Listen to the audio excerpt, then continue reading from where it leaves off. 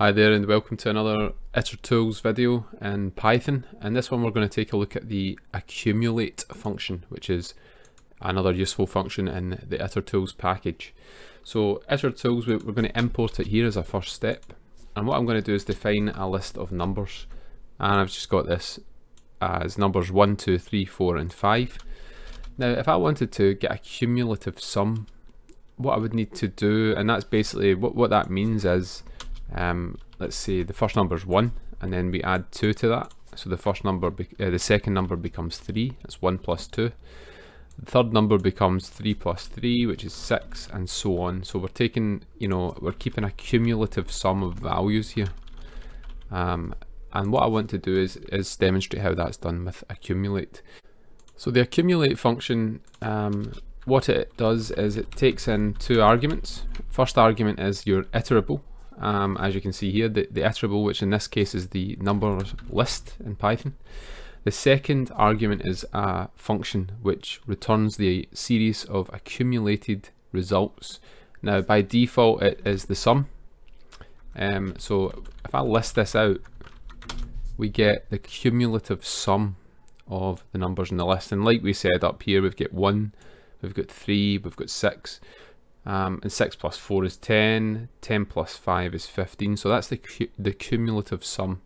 But we can actually pass any, to the accumulate function we can pass any function that we want as the second parameter. So I could say lambda xy and we could return the multiply function, and that would take the elements 1 and 2 multiplied together is 2, 2 times 3 is 6, 6 times 4 is 24, and so on. So you can actually pass any function you want as a second parameter to accumulate. And just to demonstrate that, we could square each value and add them, and that would give us some crazy numbers here. So that's accumulate, and for completion's sake you might want to know about this, so I'm going to show you a very similar operation in Numpy. Now Numpy is built for numerical arrays, and it provides a function called cumsum, and you just pass in your list, in this case of numbers, and it will give you back the cumulative sum of those numbers. So you can see that that is actually equal to the default case of accumulate, which is to add. So these are equivalent. This one's stored as a Python list. Numpy will return to you a Numpy ND array, but essentially they are equivalent. The results, at least the elements within each data structure, are the same. So now I want to show you the operator module in Python. This provides some handy functions that you can use to simplify your code. So if I copy this up here to demonstrate the cumulative sum, we can pass as a second parameter the operator.add function. This is a function that's actually built into the operator module, and that will give us the same result as above. And if I can copy this, we can also pass operator.mul, which is short for multiply, and we get back the cumulative product. And just to show you that, the Numpy has the cumprod function, which gives you back that cumulative product as well. So that's how we take cumulative sums and products in Python. Remember that we can pass any lambda function that we like, any normal function that we like, as the second parameter to accumulate. I want to now show you just how to take a running maximum just as another operation. So I'm going to define a list A here, and that's set to that value. So itertools.accumulate, we can take a running maximum of that list A. So we pass in the iterable as the first argument, and the function that we're using to do the computation, or the running computation, is the max function. So that'll give us back an itertools object, which we can convert to a list, and this gives us a running total, a running maximum of the elements in that list. And what this means is, you see that the first element's 3, the second element's 1, so the running maximum stays 3. Third element is 7, that becomes the new running maximum.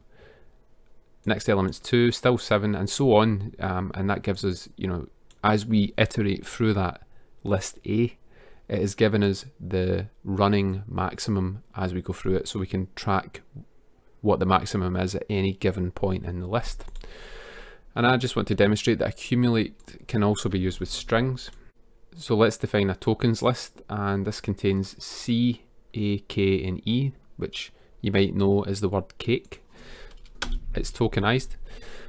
What I can do is I can essentially, and I'm going to just copy this, I'm going to accumulate these tokens together, and I'm going to use the add function. Now the add function with numbers will give you the addition, the result of addition.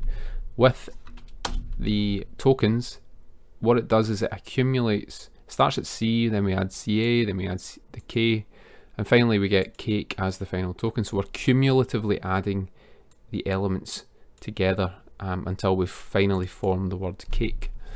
So that's a way that that's done.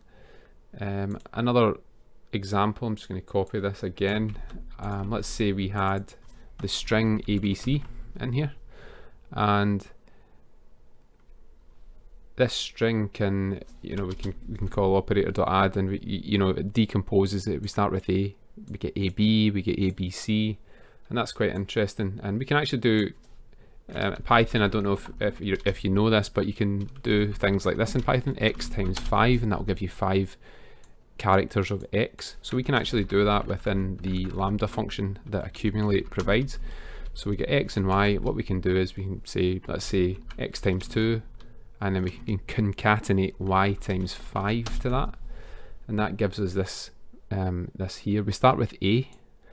To that we append 2 A's, that's the x times 2, plus the 5 times y, which gives us 5 B's. And then the third time we have this as a starting character, which you can see here.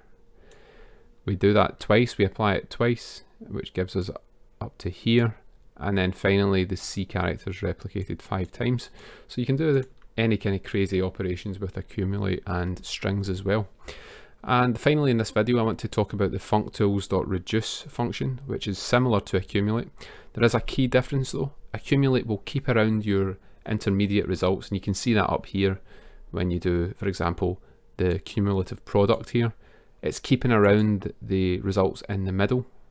What functools.reduce will do is it will reduce the list or the sequence down to a single scalar value. For example, the product would be 120. So let's demonstrate that here. I'm going to import reduce from functools. And if we define our numbers list again down here, we've got 1 to 5. And you've already seen this operation, so I'm just going to copy it, and that's when we accumulate and we add those numbers together. That's a cumulative sum. What reduce can do is it takes as its first argument a function, and that'll be a lambda function, x and y, very similar to the lambda provided by accumulate. And then we can say x plus y, that is the operation. So we're doing a reduction, but we're adding all the elements in the list together. And the second argument to reduce is the actual sequence, which is numbers. So we get 15. So reduce has actually reduced it to a single scalar value, whereas the accumulate function, it keeps around the intermediate values, but we do get the same final value with accumulate as you get with reduce. So they are quite similar. That is pretty much all for this video, and if there's any questions or comments, then please let me know. Otherwise, thank you for watching, and I'll see you soon.